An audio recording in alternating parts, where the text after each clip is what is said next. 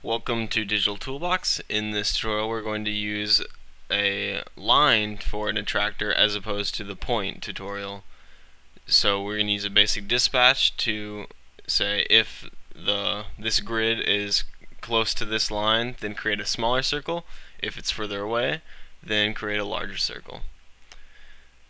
So here we'll go ahead and pop a grasshopper, and you can see this is the definition.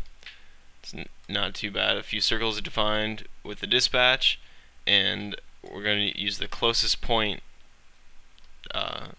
button to analyze this curve. So the first thing we have to do is create that grid. That's under vector point. We've already done grid rectangular in a few tutorials, so we'll do grid hexagonal just for kicks. And this is like kind of a honeycomb configuration. It asks for radius of the cells, so we'll say this radius of points 9, and we can go ahead and toggle that. And then the size is the distance between points s, so we'll say this distance. And then when we change the distance, the whole thing changes too, or we can make it more dense or less dense, depending. So that looks like that'll do it for right now. That's our grid. We can go ahead and unpreview the grid. Our attractor curve is this basic curve, so I'll go ahead and set that.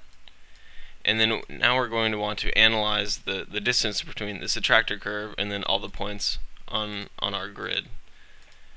So that's going to be under vector or curve analysis, curve CP, find the closest point on a curve.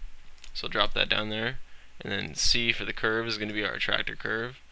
And then our sample point is going to be the whole list of points from our hexagrid right here.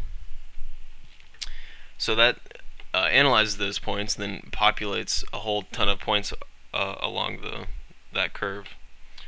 So now we're going to analyze this distance. D is going to be the distance output, and we're just going to use a two-variable function, f2.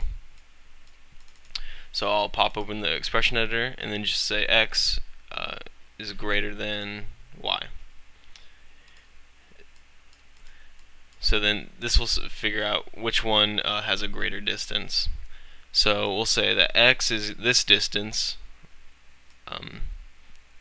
X is that distance between the attractor curve and the hexagrid point, and then y is going to be some proximity, which we'll define with our own slider.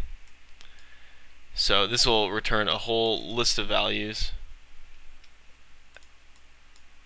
and you can see them in this panel. Just yes, true, or no, false, it's not greater than. So that's kind of a basic logic command with greater than. Then we'll go ahead and run that through a dispatch, which is another type of logic operator.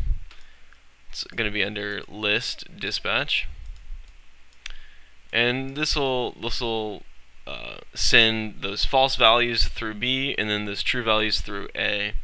So L is the list to filter, this guy right here, which you just viewed, and then P is the parameter to do the dispatch pattern, so true and false.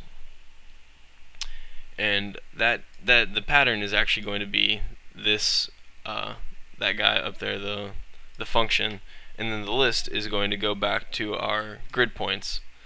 Sorry about that.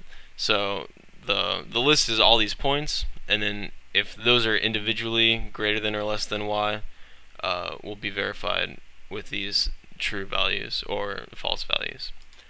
So now that we have these points, we can turn off the hexagrid, and we can even turn off the closest points. And then from here, we'll just go ahead and make some basic circles. So these can just be CNR circles. Circles will come from A and B, so we'll have to have two circles. One from A for the points that are within that distance, so you can see those are even highlighting green right now, and then B, those ones that aren't, the ones that aren't that close. So then the radius we'll just say is this is going to be half of the point value for the hexagrid.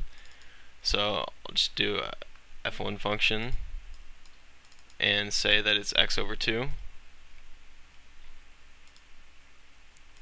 and that'll go into the radius, and that'll come from our individual points, and that's the closer than values, and then the further away values can be defined by the same thing.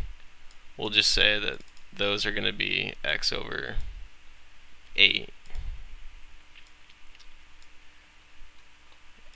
and then we'll turn off these points, the dispatched points, unpreview those, and here you can see that it's telling us if those points are within the proximity, which we can toggle right here, then they're populated by that first curve, the first circle that we defined, and then if they aren't, then they fall within the B, that second circle we defined. And then we can switch these values around too for the circles if we wanted, and then make those smaller or larger depending. But that's pretty much it.